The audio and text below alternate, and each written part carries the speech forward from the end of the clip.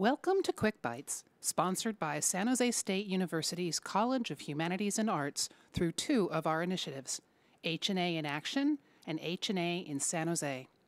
In collaboration with the Dr. Martin Luther King Jr. Library, we are excited to bring you this forum for urgent news, where SJSU faculty members discuss current events and provide expert insights into the news that everyone's talking about. Free and open to the public, join the conversation each month by registering to watch the live stream and submitting your questions. On behalf of myself, Shannon Miller, and Catherine D. Harris, Director of Public Programming, we welcome you to listen in on today's conversation between Ali Guaranos Luna, Senior NASA Aerospace Engineer, and Michael Kaufman, Professor of Astronomy, about the launch of the Webb Space Telescope and all of its possibilities. Coming to you virtually, live streamed from the Hammer Theater Center Mercury Newsroom, we invite you to post questions and conversations in the Vimeo chat. Hi, Ali.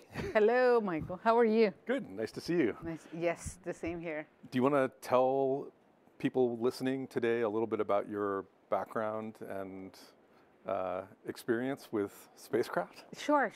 So my name is Ali Guarneros Luna. I'm a professor at San Jose State in the aerospace department, and I've been working for NASA for over a decade, and I've been building technology for demonstrations, technology to demonstrate for new missions that we are planning, from the NASA side, and we utilize the space station, rockets and turbo rockets and balloons to mature that technology. So, yes. Cool. What about you?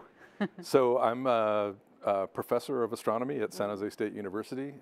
Actually, long ago, I was a postdoctoral fellow at NASA Ames, right where you are, so we overlap somewhat. Yes. And my research involves understanding the evolution of baby stars. Oh, wow. And understanding the clouds of gas that they form from and what happens to those chemically and dynamically as they evolve. And part of my work has involved using a whole range of telescopes that have been in interesting places. So I've used at least 3 telescopes in space, including the Hubbel, the Infrared Space Observatory, and the Herschel Space Observatory. But you were hands-on in those systems, huh? Well, the interesting thing is, and we'll come to this as we talk, is that the most astronomers, they don't get their hands dirty with the machines. We let the engineers put the things together. And although there are some astronomers involved in calibrating and commissioning these missions, most astronomers who use these amazing scientific instruments don't actually get involved in developing the technology. And so I'm really interested to learn from you about what that experience is like. Absolutely, yes. So I don't know, do we want to give some update about what happened to the James Webb Telescope right now? Sure. Since it was launched back in December last year, right? Christmas time? Christmas Day, I think, and it was launched on one of the biggest rockets that's available. But the telescope itself is so big that it wouldn't fit. That's right. Completely deployed in that rocket. So there were some amazing engineering things that had to happen to fold up the telescope for launch. And then once it was launched, it had to be unfurled. And they're actually still in the process of getting the telescope ready for doing observations. So cool stuff going on. Should we show our audience a couple of little things on here? Absolutely. I mean, as you can see, actually, this is a model made by Michael from actually the website at NASA has this cool, cut out, right, that you just said, and so he made it, and I encourage anybody who has children to to do it, and it will be a great introduction for children to start looking at the science and technology, or just in general be curious about looking at astronomy, right? But as you can see, the James Webb Telescope has 18 mirrors, right? And it's about turn this so we can see it a little bit more. Yes, and it has a focal point, which is you can probably explain more than I am, on the focal point aspect, but this is where the light comes in and it gets absorbed in the back of the machine, right? Yeah, so the primary mirror, which is the big mirror part that's made up of those 18 segments, yes, that's the big business part of the telescope. Its job is to collect as much light as possible from astronomical objects. And then that light gets focused onto what's called a secondary mirror. And then the light from the secondary mirror gets directed through a small hole in the center of the primary to the back of the telescope where all the scientific instruments are located. And there's 4, right? There's a mid-infrared, there's one called MIRI, and then there's another infrared instrumentation, and then you have then you have 2 infrared instruments, and each one plays a role in the whole observation. That's right. So the instruments do different things with the light that comes in. Some of the instruments are used to make images of the sky, so to literally take a picture of something in deep space. And some of them are what are called spectroscopy devices, and what they do is they break the light up into its different colors or different wavelengths, and that allows us to tell things about how far it glows there, how far away something is, how hot it is, what chemical elements it's made of. Yeah, that's very cool. That's our really detailed tool for astronomy. And that's really cool because when we look at the stars that are really far from us and we want to know whether there's possibility of life, we can actually tell by the composition of the of the atmosphere, right? And this telescope can probably give us some information, right? Yeah. Yeah. And then we have these, which they're like there's 5 of them. 5 of them, different layers, which are useful, actually very important to the telescope because it prevents the telescope to be hot. Actually, it's a if we so it's actually orbiting the Earth this way, so the Earth is in this side, and it's preventing the heat coming in and making this system be cooler, right? So it is very important for the spacecraft, the telescope, I mean, to be cooled because the instrumentation is to, operate in really cold temperatures. You know, I think minus.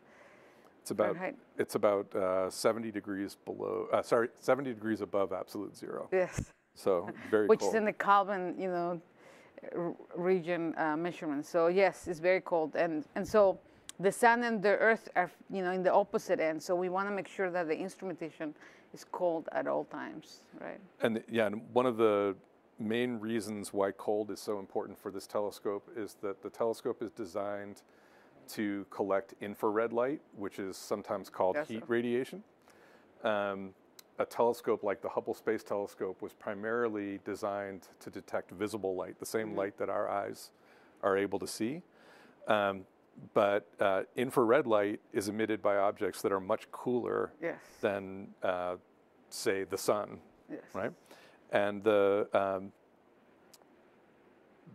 it turns out that any object that has a temperature emits infrared light.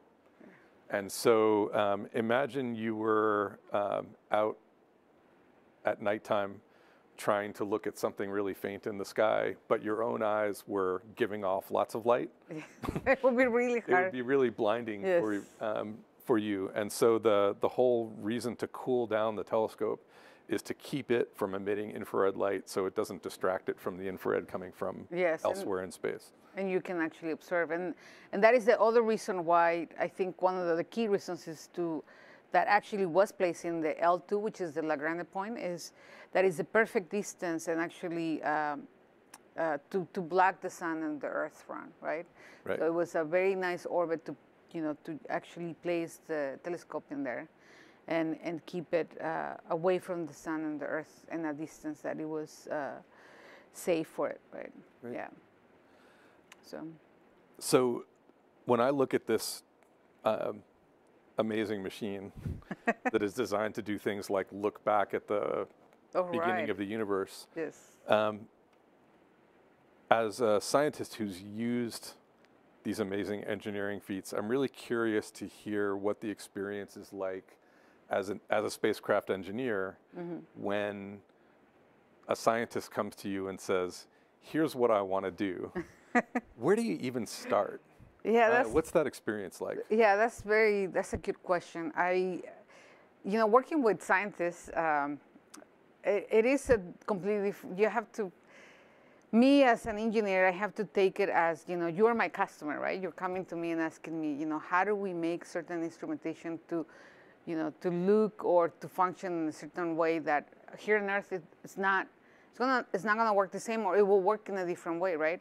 And so a lot of times I feel like I'm a reporter asking questions to the scientists and like trying to understand, what they want to accomplish. Because a lot of times, when we write down, our ideas or what we think of are completely different when we try to show it to somebody else, right?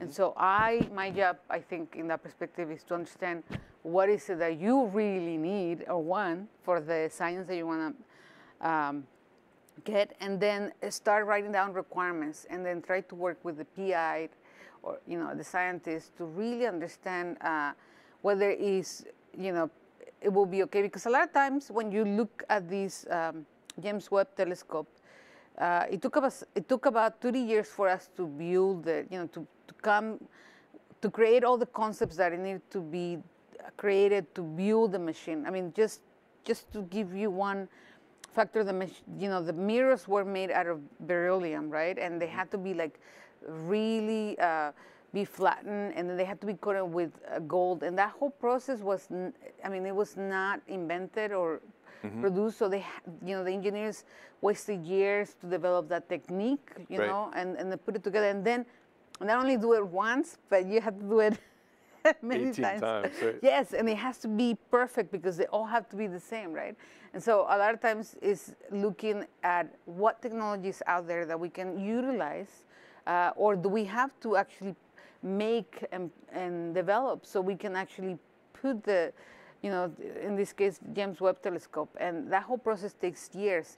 And also a key factor is the generation, right? Because 30 years is a lifetime for anybody, right? And so if you start when you were just fresh out of high school into a mission like this, over time, by the time it ends, you're like probably going to be, 50, right? If you think about you're 20, or 21, you're going to be 50. So a lot of times it's a whole process of not only keeping the folks that started at the beginning, but also, bringing fresh new grads into the process. Right. So it will continue, because I'm thinking about this is only 3 years, but sometimes it takes longer than that, right? And you want to keep folks that are, able to continue the mission all the way through the mission operations, which we're hoping that at least 10 years it will provide science for us, right?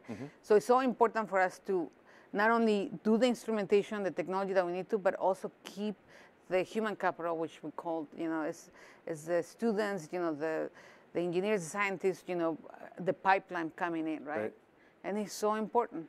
Can I ask you a follow-up about that? So, a project like this, like you said, is like a once-in-a-generation kind of project. 30 years of someone's career could be spent on this. But if you're, say, a young student or a young graduate, you could see like getting involved in this at one point, and then your whole career is that. Yes. What kinds of things are available for people to work on that are shorter term than that, right? You work on little satellites, right? Yes.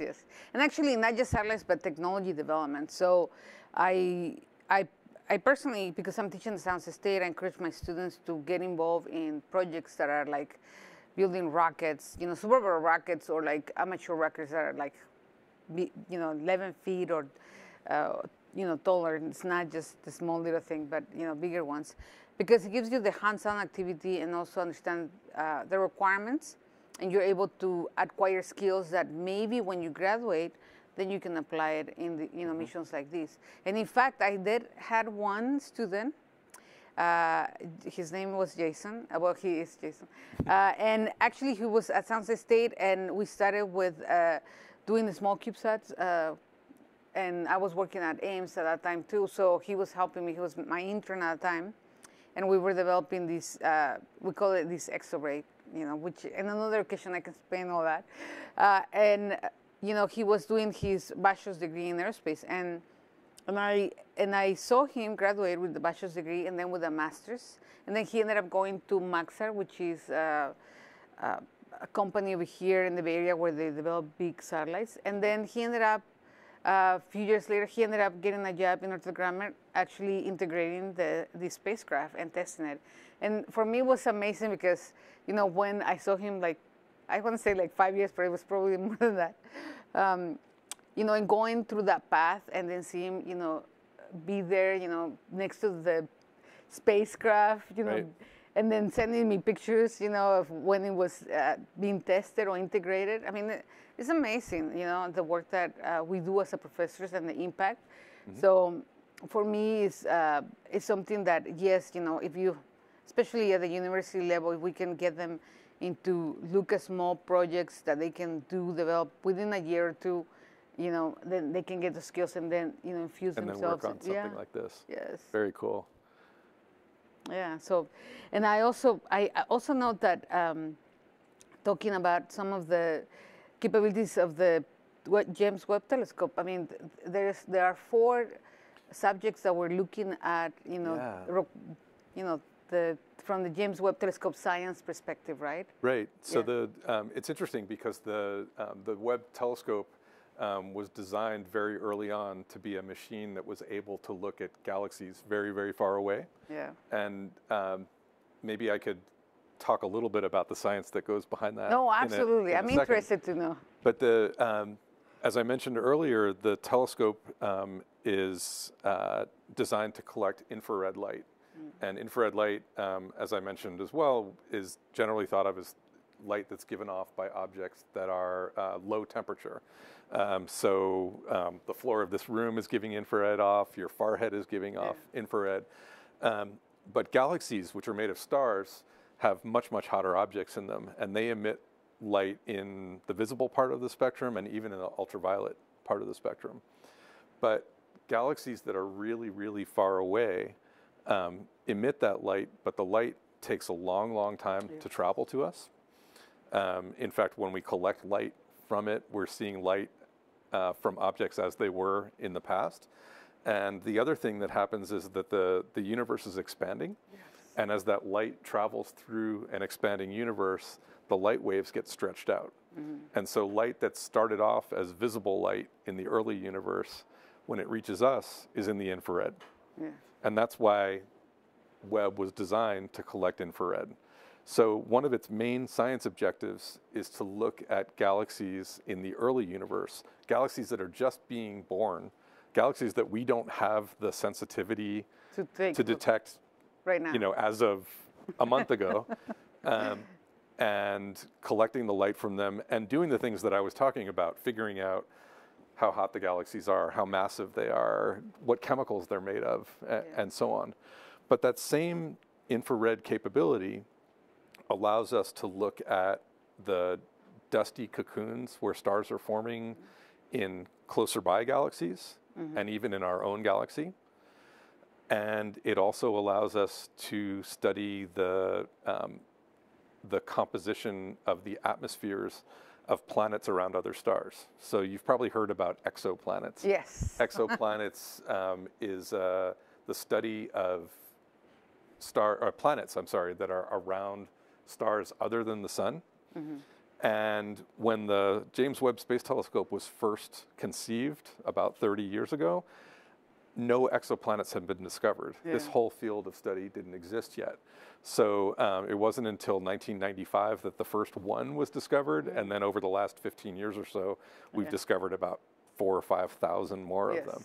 So one of the, I would say, new science goals for the James Webb Space Telescope is to study in detail these planets are around other stars, and not only take images of them, but also look at the spectrum of their atmospheres to tell if they have oxygen or water or carbon dioxide in them, and really get to know these planets, not just as little dots orbiting other stars, but as worlds in their own. And then the final thing is that same incredible infrared sensitivity allows us to study very small, very cold objects in our own neighborhood. So comets in our solar system, small icy objects that orbit further out than Pluto. That's right. Yeah. And so those are the main science goals. And so it goes from everywhere from the very, very early universe all the way into our own neighborhood. Yeah, that's amazing. That's amazing. I mean, I know that a lot of people are probably thinking, well, these tell us, you know, about life in other planets. It might not be able to tell us really life existed, but it will give us a really good indication, right? Right. Because, you know, we will be able to discern whether these exoplanets actually can, you know, be a host for life, right? Exactly. Exactly. And what can we imagine for that, right? Yep. Yeah. And the things we usually think of when we think of life are water, That's which is right. one of the things that we can detect in the atmospheres of these planets. And then it turns out if you have oxygen, free oxygen in the atmosphere of a planet, that's probably an indication that some kind of respiration is going on there, because planetary atmospheres like to be things like carbon dioxide, not things like oxygen. So that's one of the questions we can start to answer with the Webb as well. That is super cool. That is definitely cool. It's all about where things came from, right? Yes. How did galaxies form? What are planets like? What are the remnants of our solar system like? And it's an incredible machine. It is. It is. I mean, and that is what, you know, we hope to you know, to get the images from it. You know, it will be so interesting. And also, you know, obviously for me as an engineer, it's super exciting because when I saw it, you know, back in December, you know, the launch, and then we start getting, you know, it had to be unfold, right? Because it was not definitely like this. Right. It was completely folded, and then, you know, every step of the way that is happening is so amazing to me. You know, the unfurl of the, you know, the shield, you know, is definitely something very important, because, you know, it never happened. How many times we have to actually test it, you know, not only test to make sure that it worked, but, you know, you build it, right? And then make sure that you build it, and then it furls, you know, because it was all folded, and then you have to unfold it. And, you know, we have to make sure that this machine actually will be able to survive, you know, the space, you know, where it's right now. In L2, one section is getting heat up, you know, all the sun, you know, temperature, you know, the heat, the radiation is coming to one end, and then the other one is super cold. So if you can imagine being in the freezer, one half of your body, and the other one, you know, in front of the heater, right? And then, you know, try to figure out, you know, how do you regulate that temperature in your body. I mean, it's difficult, right? And so we have to come up with, you know, ways to do it, and to ensure that the materials will be not, you know, expand or compress because of the temperature differences. And then, you know, also be able to communicate to the ground, because once the spacecraft gets commissioning, and start getting us images of these stars and everything, we need to get that data, and it needs to be processed, right? And it's so important to get that data, because that is the whole reason we put it in space, right? And it is about, I think, what is it, 10 megabytes? Or yeah, I forgot already. Yeah, I think we decided the bit rate was about 10 megabits per second. Yes. And about something like 100 gigs a day. Yeah. It's capable of downloading. Yes. So it's amazing, you know, and then we're hoping to get it, you know, I think it's still a couple months away to be able to be commissioned, because right now, as we were talking at the beginning, you know, even though it's already unfurled, you know, unfolded, the mirrors, the segments are calibrated, and everything is okay, we still need to make sure that it gets cold enough to be able to operate it. And then, obviously, as an engineer, we want to make sure that it has enough energy, it is in, you know, position in the right place, you know, actually to start looking at, you know, at the place that we wanted the telescope to be looking at, and then communication system. So it takes a lot of process for us to being able to say, like, everything is, you know, okay, go ahead, and, you know, and then get thumbs up and start, you know, getting the data. So yes, So I guess the message is we've heard about all these unfurling steps, right, that happened really, really fast. Over the course of like 2.5, 3 weeks, right? That's right. Thing unfurled. But it's going to be another something like 5 months before the telescope starts taking science data. That's right. I think, if I'm not wrong, I read that it was like about 8 months from the time it was put in place on the Lagrange point to be starting to get us data, because there's all these, steps that you need to make sure that the machine actually is going to be able to function correctly, that is, at the right temperature, that all the communication systems are working, that all your systems, which are 4 instruments, only 4 instruments that I know of, because I'm quite sure there's more. You have to, make sure that it's working correctly, and then be able to start commissioning the spacecraft. And that's when, a lot of that process, the scientists start, getting into, looking, specifically looking at the different stars or different places that they want to look in the sky, right? And then start looking where to look, and then if they have to change, the point of the spacecraft in a different location, they can do that, So I wanted to point out 2 of the amazing engineering pieces that make the science possible. And we've talked a little bit about this already, but one of them is the sun shield, which is these 5 layers of specialized material that's very, very thin and has gaps between it.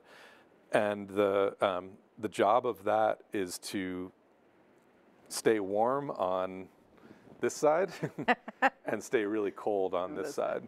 And the number I saw the other day is that the temperature difference between the hot side of the sun shield and the telescope side of the sun shield is almost 600 degrees Fahrenheit over a distance that you can reach across with your arms, which is an astounding piece of engineering, right?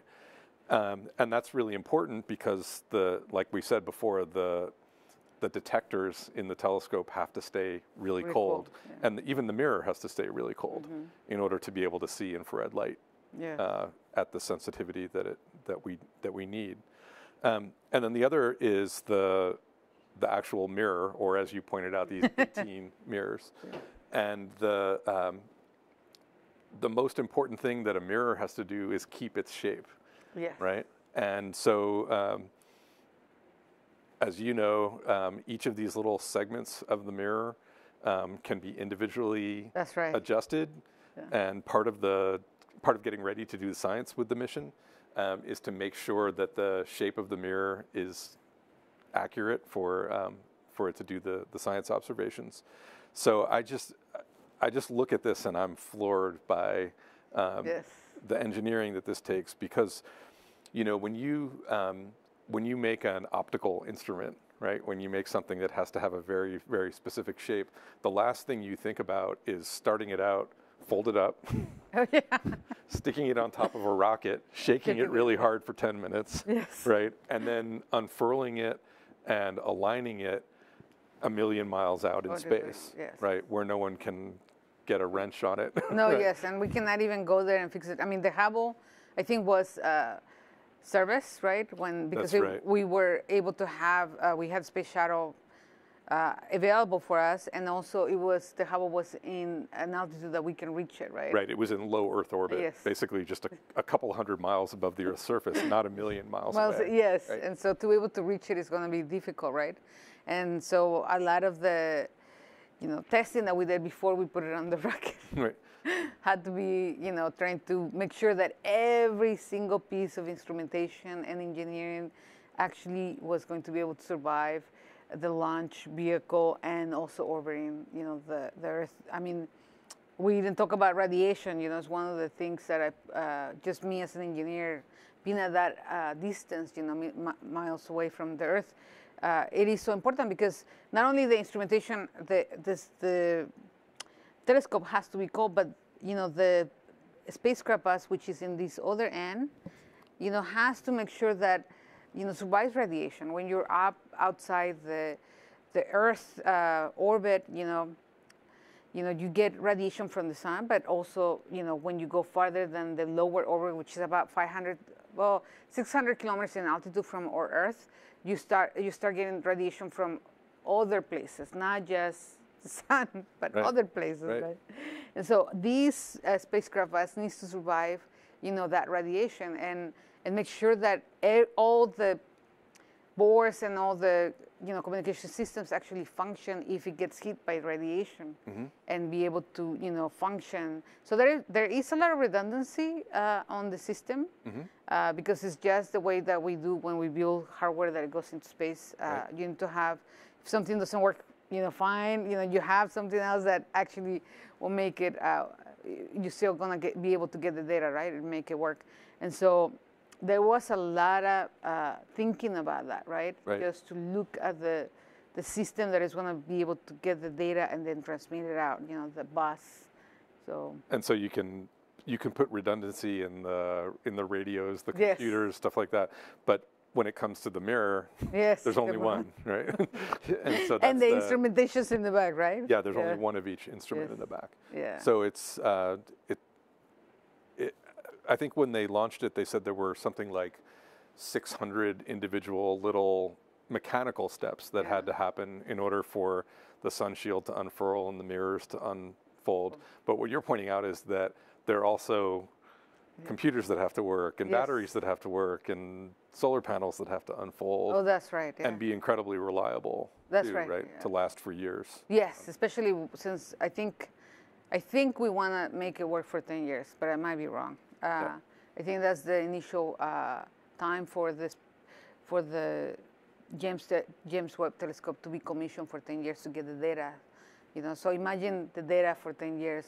And so all that, not only the telescope has to last that long, but also the spacecraft has to last that long, and that is a long, long time. Batteries for 10 years is, if you think about it, most of our batteries that we use, especially the lithium ions that we use, they, after 3 years, they start losing their capacity, right? And then you can't charge them as well. Right? Yes, that's right. And then after 2 years, you need to replace them. Right. So thinking about batteries that they have to last for a long, long time, it's a challenge, right? And so yes, it's definitely a lot of redundancy, but the mirror is not. And I'm amazed. I mean, I've been following it, from the beginning since, it got, put together, obviously because of my previous student or intern, but just as an engineer, it's fascinating to learn all the things that the spacecraft is doing and that we have learned. One of the key things that we don't talk about too much is that once we develop these technologies, NASA, what they do is we have spin-offs. And the spin-offs are important to our society because the technology that we use to build this satellite, sometimes we can actually use it to benefit our humanity, or life, and one, and that was actually, I was reading about it, one of them was the software that they used to focus the mirror, to have that, precision pointing. Now they're using it on, observe your eyes, when you go to the optometrist, and they want to focus in your eye to make sure that everything is okay. They're using the same software to be able to do it, much better. And there's definitely other ones that NASA actually have, develop and then make it available for the private industry, for our society and our community, so they can get the benefit of these definitely marvel of engineering and science, right?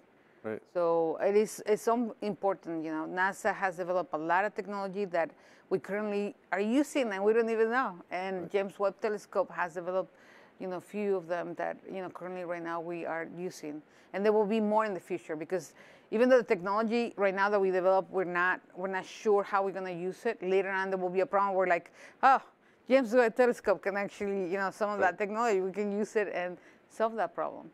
So it's very interesting on that aspect. I got another engineering question for you. So you've been involved in things that have flown in space. Yeah. You remember the first time you worked on something that got launched and what you felt like when it was being launched? Yes, I mean, it's definitely different because I was working for Spheres, which is a national lab in space station, and we were building. But the satellites were already in space, right?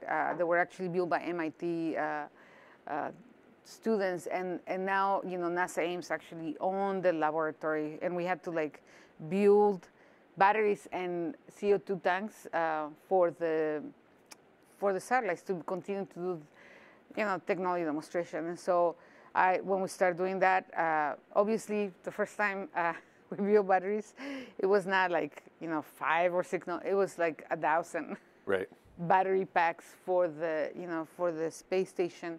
And definitely it was something very interesting for me, because as a young engineer and start building something for for the space station was very proud. But then right at this, almost at the same time, I started building the first CubeSat deployed from the space station. That it was made by NASA, and it was the first American CubeSat being deployed from the space station. And most of the students that work on it were from San Jose State. I was part of that group too, one of the engineers. And so being able to build it and then seeing it deployed from the space station, it was fantastic, right? Very so cool. yeah, and obviously I was just more into like, let's put it together, work together, like not so much on the science and technology, more on like the engineering, building it, testing it, making sure everything works. But it gave me a really good experience on that. I start looking at the requirements and working with the PIs, the scientists, what they want to get out of this first satellite, and how do we test and validate, the science and and technology that we want to demonstrate. So yeah, it was super cool. Yes. Nice. What about you? What was the first time when you started looking at the telescope? So I had a telescope as a kid, but the first time I used a big telescope was there was a telescope which isn't used anymore called the Caltech Submillimeter Observatory, which was on top of a mountain in Hawaii, up at 14,000 feet. And that experience couldn't have been more different than what the experience of using something like this is, right? Because it was just me and one other person with this telescope that actually the mirror of that telescope was bigger than the James Webb mirror, but it was a radio telescope. It looked a lot like a TV satellite dish. Okay. And there we were up on top of this mountain in the middle of the night. And I still remember this sensation. Obviously, I remember the data coming in, but one of the cool things about it is that the telescope had to point at the thing you were looking at, and then it had to point a little bit away from it, and do that repeatedly. Oh, really? And the building actually reacted to the telescope moving. So my first, I don't know why it is, but it's kind of like a visceral reaction. My first really strong memory of using a big telescope is kind of being sloshed around by the building. And we were using that telescope to look at some places where stars are forming relatively nearby. We were actually looking at water molecules in a star forming region. And I ended up doing more work like that on some space-based telescopes and an airborne telescope more recently than that. So, but yeah, that experience still sticks in my mind, being on this really dark mountaintop in this odd place with this machine lolling me around. That must be cool. Yeah. Yes. And the experience of someone using the James Webb is very different from that. What astronomers do if they want to use the James Webb Telescope is they have to submit a proposal to the Telescope Institute, and it's very, very competitive. Being able to get time on the telescope is really tough. I think only about 1/4 of the first round of proposals was accepted. And if you don't get accepted that first time, then you have to wait a whole year to apply again. And the last thing I'll say is that if your observations are being made with the telescope, you're not involved in that on the day that it's happening. Commands are sent up to the telescope, and the telescope automatically does the observations for you, and then sometime later, maybe a couple of weeks later, you get the data. So it's an amazing machine, but it's really different how space telescopes don't give you that kind of gut connection with a telescope the way using one on the ground does. That's very interesting. No, yes, it's very interesting because a lot of times I was thinking that you probably will be on the console, you know, with the software engineers who are, you know, looking at the, you know, maintaining the telescope and be like, I want to, you know, you guys point it out and then be able to see it, but it's not. Yeah, when it's in space, everything's pre-programmed. Yeah. And the data may not come down for hours after the observations are made. Yeah. So very different experience. Yes. I see that we have a lot of space enthusiasts out there with questions for Michael and Allie. Cool. So I think we'll start out with a question, I think, for Michael. There's both a small question and then a sort of larger question I'm hoping maybe you can get at. Would the Webb Telescope be able to tell us what's happening regarding the dimming of Tabby's star? And if so, when is that planned? This is from John Ochs. That's a good question. So Tabby's star is an interesting case. There was a space mission called the Kepler Space Telescope, which flew, I think it was from 2009 to 2012, something like that. And its job was to survey a patch of the sky and look for the dimming that happens when a little planet passes in front of the star that it's orbiting. Yeah. That's how we discovered many of these extrasolar planets. And one of the one of the planets that was discovered that way orbits a star that where the star itself is actually changing in brightness by an extreme amount. And what's cool about that observation is that it was done by citizen scientists. So all of the data from the Kepler Space Telescope was made available to anyone who wanted to see the data, and a group of, you know, I'll say amateur astronomers were the ones that discovered this dimming. So there have been a bunch of explanations offered up for why it dims, having to do with the atmosphere of the star or things orbiting the star.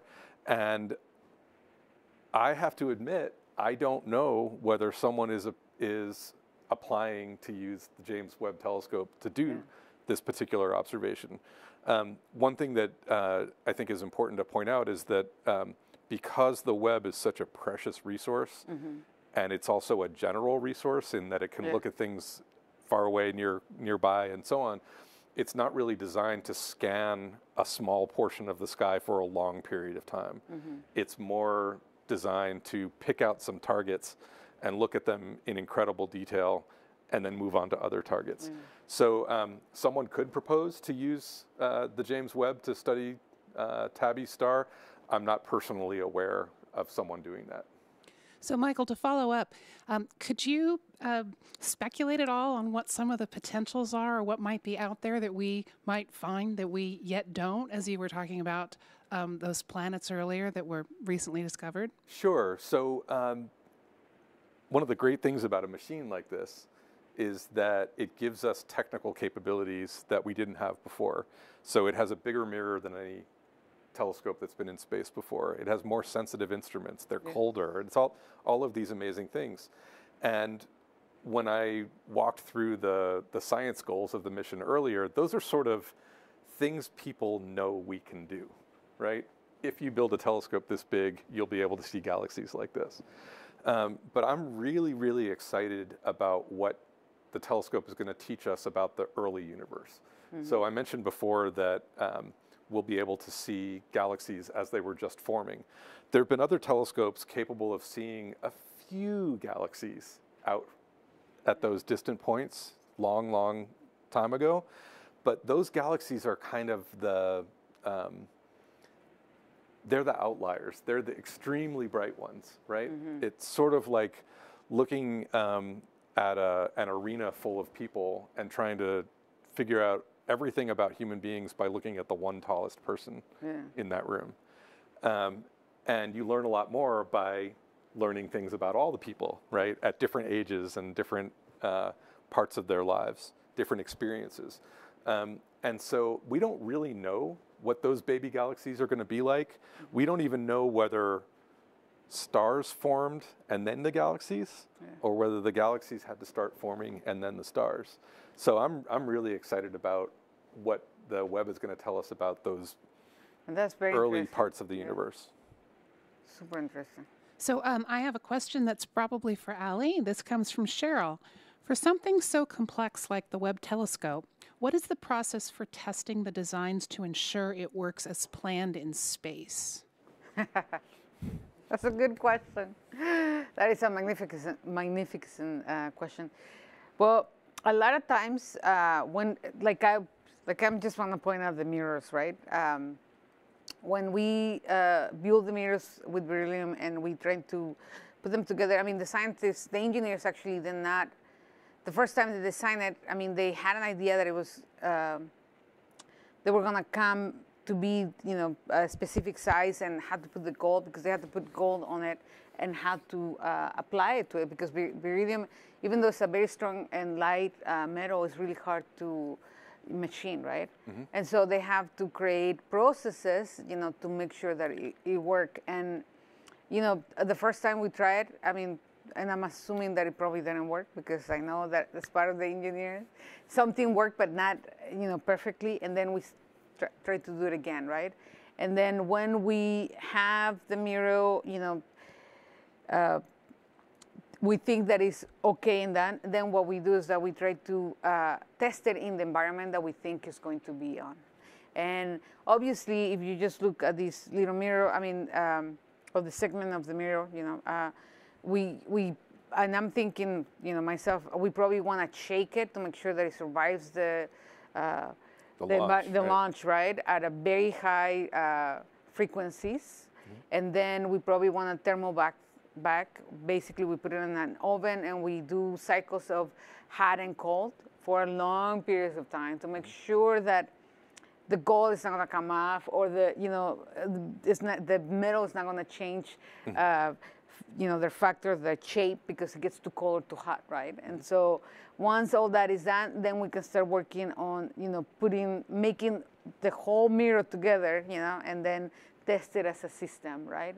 And do the same thing, put it on a hot and cold, and then vibrate it. Sometimes we do shock, because when it's in the rocket, the first time we turn on the motors, because most likely it's not gonna fly out. You're gonna feel the shock of the motors, pushing you, and then the vibration going up, right? And so we do shock, and those are very important. There's other things that we have to do. I was talking about the radiation of the bus, and that is at the bottom, and so we probably had to use some radiation to shed some of those boards and component ships to make sure that they actually are well shielded from the radiation, so they can function in space. And obviously, the little sun, what do you call the sun shield? The sun shield, yes. We probably had to make sure that it was resistant enough that when it gets pulled, it doesn't tear. So there was probably a lot of pulling and rolling up and pulling up, like an accordion. And then obviously there was probably a lot of thermal back that had to be done to make sure that, because it's going to be folded under vacuum. And so you want to make sure that after it gets unfolded, because of the vacuum, that the different layers don't get stuck together. Right. That's or what I'm. Tear, yes, right. and I'm thinking of that just quickly, right, from the perspective of engineering. I heard one of the things that was challenging about the sun shield is that when it unfolded after launch, it was in 0G. Yes. And it had never been tested in 0G before, right? It had only been unfolded on a shop floor, right? So there was a little bit of there was a lot. That's absolutely right. There's a lot of, because I mean we can test it to what we think it's going to be like, but really you cannot really test it until it's in space, right? Right. Yeah. So we have another question that's an engineering question, I think. How do the satellite images get communicated to the ground without interference, especially when it is so far away? Asks Stephanie. Okay, so that is a good question, and actually that is the reason why we put in the L2 point, which is like around the 0.2, because it has a really good access to the ground stations on Earth. We use the deep net Deep Space Network, yes. System, which are a group of different dish ground stations that are in different places of the Earth. And so we get that data as the satellite is orbiting, you know, the Earth, right? Is able to provide information probably once a day, you know, depends when we commission to actually send data, right? And we obviously we have to do calculations to make sure that this, you know, the radio or the antenna is facing to the ground, to a specific ground station, right? Because we want to make sure that when you are pointing to the Earth, to that specific ground station, you have a point of sight, right? And so I was thinking about how we think of this as being really far away, at 1 million miles. Yes. But the Voyager spacecraft are, let's see, I think they're 10,000 times further away than that. Yes. And we're still able to collect the signals from that. Yeah, right? and that is amazing. Yes, that is totally amazing. So this is actually kind of in our backyard. Yeah, totally in our backyard, yes. Just a little bit, you know, but it's totally in our backyard, yeah. Nice. Yeah. Well, we have a question from Kathy. Are we going to be able to see aliens out there? So this, you want to take it? No, you. This is not a direct alien detection telescope. Like I mentioned before, it may tell us whether there are excellent places to look for life elsewhere in our galaxy by looking at the atmospheres of extrasolar planets. But no, this is not really designed to look directly for life. Yes. Sorry, Kathy. Yeah. Well, thank you for joining us for this exciting Quick Bites with Ali and with Michael. It's been a wonderful exploration of the telescope's goals and how it will be bringing us information in a few short months. It's been extraordinarily illuminating, so thank you both very, very much. If you didn't catch our entire conversation, please stay tuned for the video recording available soon on H&A in Action. Join us for our next Quick Bites to discuss the world's news.